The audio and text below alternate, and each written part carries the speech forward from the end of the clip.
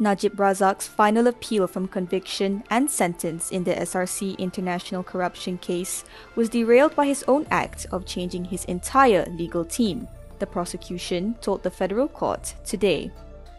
Ad hoc prosecutor V Sithambaram told the 5-member panel hearing the former Prime Minister's bid to secure a review of the Apex Court's decision dismissing his appeal that if it was not for Najib's attempt to appoint new lawyers, we will not be here today.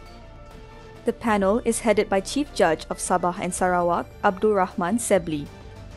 The law allows every accused person to engage a lawyer of his or her choice, said Sithambaram. But a new lawyer must be ready to act even if appointed close to the hearing date, or else it would open to floodgates, where everyone can come to court to seek an adjournment. Sithambaram said this will lead to problems in the administration of justice.